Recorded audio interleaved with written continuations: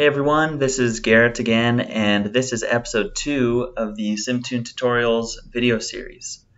And if you remember, episode 1 was an overview of SimTune, so if you haven't watched that video yet and you're not sure what SimTune is, go and check that out first. Episode 2, we're going to be talking about the core of SimTune, which the simulation modules. That's really what it started out as, and that library began to grow, and more tools kind of were added to complement the simulation modules. So we'll be talking about the process parameters, the PID controller settings, the general controls in the interface itself, and then also how to make the simulations a little bit more challenging with disturbances and with additional settings. So let's go over to SimTune.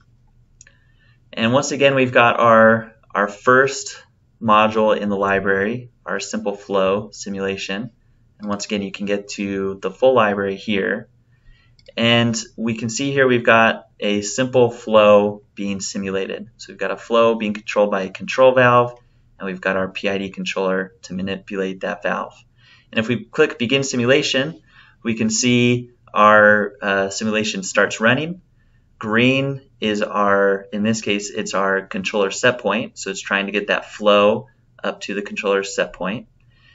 Blue is our flow, and red is our controller output, the command going to the control valve. So it's manipulating the position of that valve, and we can see that it's not tuned very well. In fact, we can speed up the simulation.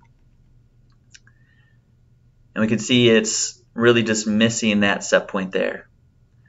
So if you want to change the simulated process, you can change the model parameters here. And in this case, it's a first order plus dead time model.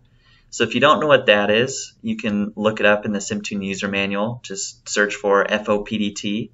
And that's one of the great things about SimTune is you can adjust the simulated process.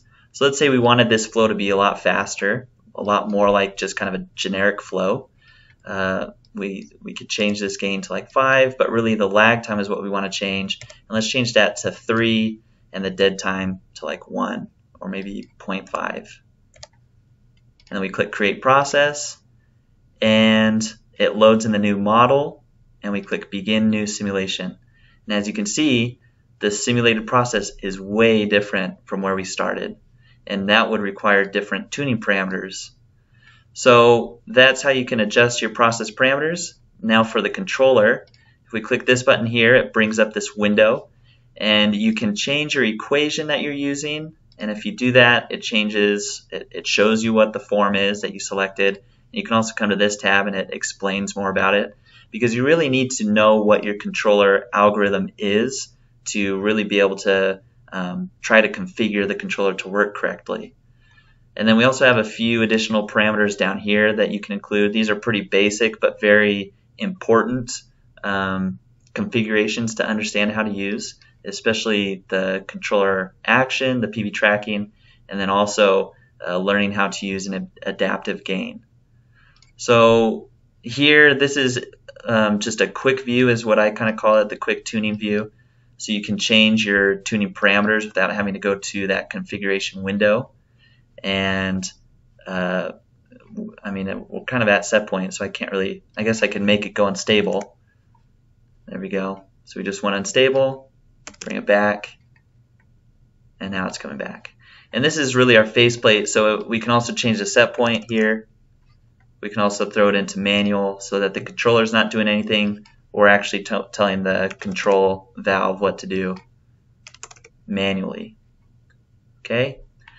Then moving on to the different controls that are built in, we've got the speed I showed you. You can also change how many plots are shown, the size of the plots. You can also look at the lines that are being used in the plot. So I knew that blue was the flow, green was the set point, red was the controller output. With the other modules, it gets a little bit more complex because we're adding more lines, more things are being simulated. And so definitely check out the legend to see what those are. And you can also adjust different things, like maybe you don't want to see, well, you would want to see the flow. But with other things, you can change the visibility, you can highlight things, you can change the color, You can also change the plot, cool things like that. And then we'll hide that again to make more room. You can pause and resume, obviously. And then also you can change how much data is displayed. Okay, so we just kind of panned out so we can see more. We can also zoom in. We can record our data. So let's once again make a change to this. Go back to 60. Let's speed. Oh, I can't speed it up because I'm recording, so it locked my speed. But now that I'm recording, once I click this, a historical trend will open up after I've stopped recording, and it's got my recorded data. So it records from when you start recording to when you stop recording. It doesn't kind of go back and retroactively record, but that's a good tool for being able to save this file, the simulation data, to an external file. Let's talk about the disturbances. If we continue this, and we can speed it up again. Let's speed it up. You've got two different ways to add disturbances. You can do it manually like this. So you can see our process value, our flow is being adjusted. And so this is kind of a good way to test your PID tuning. In fact, if we throw it in auto, we can see what our controller is trying to do to bring it back to set point. Another way to do it is with these disturbances right here. It's like a disturbance generator, and you configure a signal that it will use to superimpose a disturbance onto your process. So if we click update, we can see something's going on, and you can see your controller's trying to adjust and bring your process back to set point. You can also save your trend if you, for example, if this is for an assignment, you can use that. But yeah, those are the disturbances. And then the last thing we wanted to talk about was the advanced settings and or advanced options.